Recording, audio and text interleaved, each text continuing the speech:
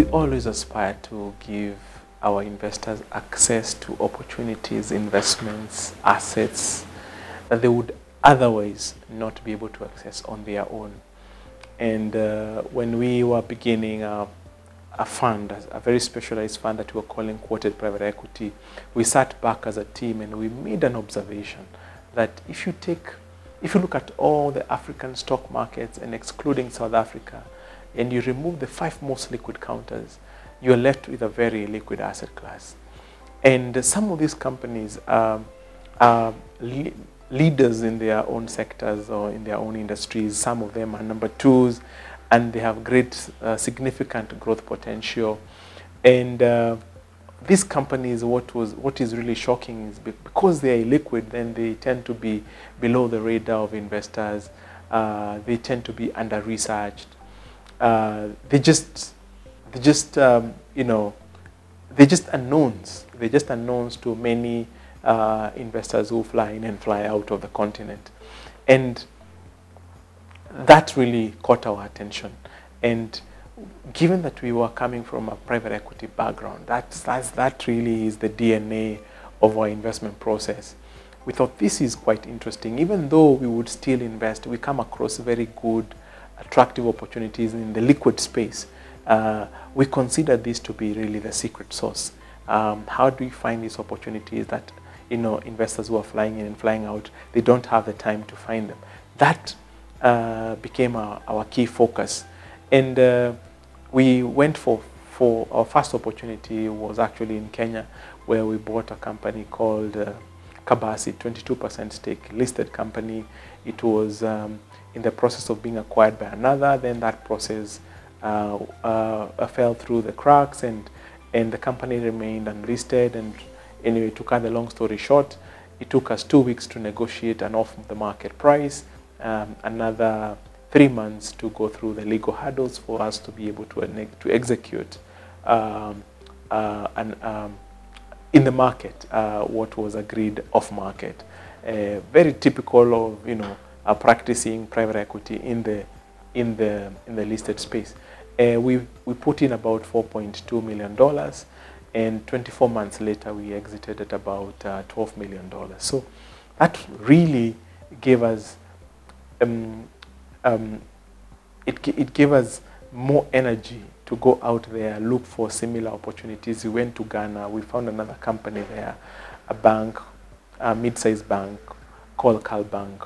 It took us 2 years observing that particular company. We liked some of the things we saw.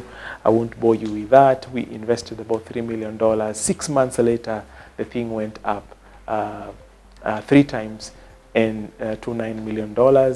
And we exited half of our stock and repatriated some of the funds, most of those funds back in, and we were left with some of the profits there, looking for more opportunities in that market. So that gave us even more oomph to look for those kind of opportunities. We went to Rwanda when they were just beginning their stock market. It was so difficult even to find a custodian. Simple things like those ones. We found ways of going around that, and we put in $1 million because it wasn't a big opportunity. We got allocated less than half of that.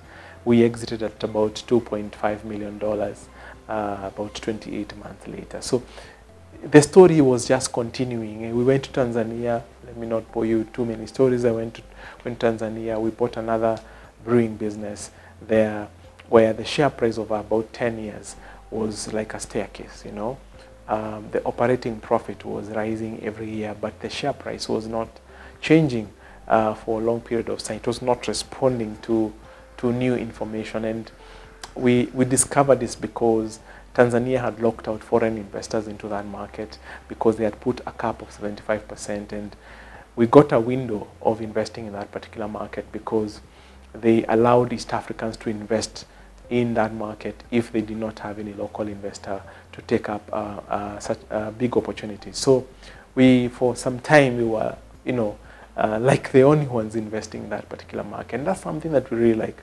We don't mind being the first. We don't mind to take the fast movers risk. And we are very fortunate that the investors who have been investing with us, they give us that trust and confidence to do that for them. So we bought that stock over a period of time. We had given ourselves 7 years to recoup our initial capital just through the dividends, because it didn't seem feasible to sell a big stake in that market. But 2 years into buying that particular stock, it was discovered by other, investors, majority of them foreigners. Now they had opened up the caps, and people were fighting for our stock. And I remember we put in about $8 million, and we came out about $33 million 28 months later. So this strategy of finding unique opportunities trying to always be among the first investors into those, what would be considered illiquid opportunities, but really very attractive opportunities, has really bore fruit for us. And if it was not for that, I don't think there would be Nabo Capital today. So that's really what we aspire to make your $1 to be $1.20 and continuously increase wealth for our clients.